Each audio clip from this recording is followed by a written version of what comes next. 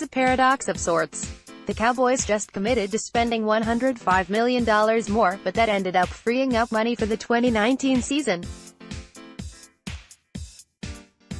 DeMarcus Lawrence was counting roughly $20.5 million against the salary cap in 2019 on his franchise tag, but when the Cowboys signed him to his 5-year, $105 million contract, they brought down his 2019 cap hit to roughly $11.1 million. Lawrence received a $25 million signing bonus, so if you do some cap math and note that the 2019 cap hit is $11.1 million, then for the final 4 years of his contract you can expect his cap hit to average around $23.5 million. As noted by Archer above, this single move by the Cowboys added $9.4 million of cap space in 2019. Depending on your source, the Cowboys had anywhere up to $10 million in cap space previous to the move. At a minimum, Dallas should have somewhere north of $15 million in cap space available and could be as much as $20 million. They still have to be cognizant of some upcoming expenses. They do need money to cover their draft picks, but without a first-round pick that expense will be lower than usual and they only have 6 picks. Then they have the upcoming extensions, starting with Dak Prescott. But much like they've done with Lawrence, those can be structured so the big hit isn't taken until a year or two down the road.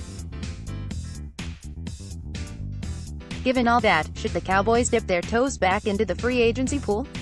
It's likely at this point teams will wait until after the draft to see what they still need. But there are some good players still available at positions the Cowboys need. Let's take a look.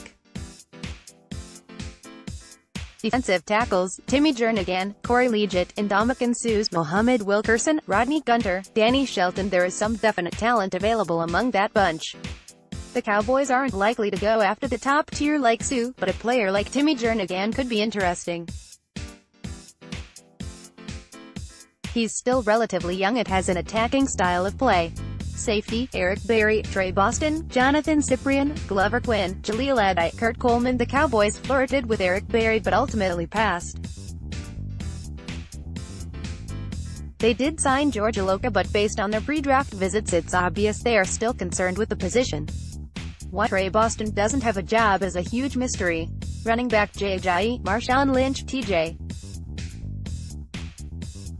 Yeldon, LeGarrette Blount, Doug Martin, Stephen Ridley, Spencer Ware. The Cowboys still need a backup running back. T.J. Yeldon is someone that has been mentioned for the Cowboys, especially because he is a capable receiver out of the backfield.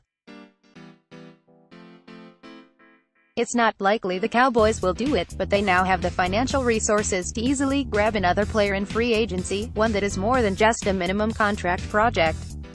If you were Cowboys GM, would you make a move to sign any of these players?